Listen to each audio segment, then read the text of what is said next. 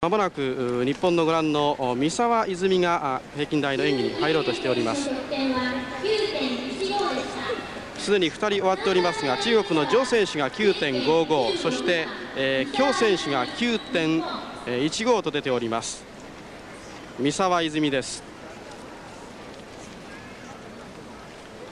14歳、三鷹第三中学校の2年生です。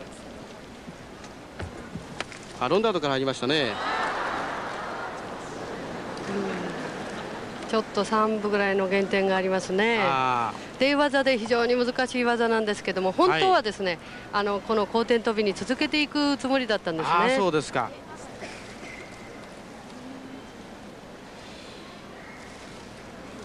この人はしかし塚原さん158センチとなかなかこの上背もありますし、線も綺麗ですね。そうなんですね。日本の若手の選手の中ではね、非常に身体条件がいい選手で期待してるんですけども、まあ大体こういうふうにスタイルがいいとですね、力が弱いとか足が弱いとか言われるんですけれども、まあ三沢選手の場合は非常に条件が整ってますね。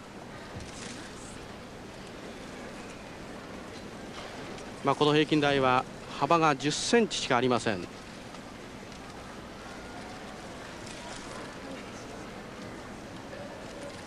怖いのは落下なんですが、落ちてしまいますと0.5 減点になります。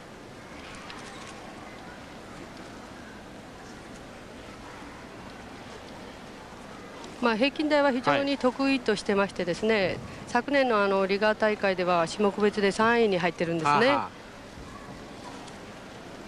昨日も 9.60 というなかなか高い点を出しています日本の三沢泉。さあ降り技は何でしょうか。これは2回ひねりですか。2回ひねり降りです。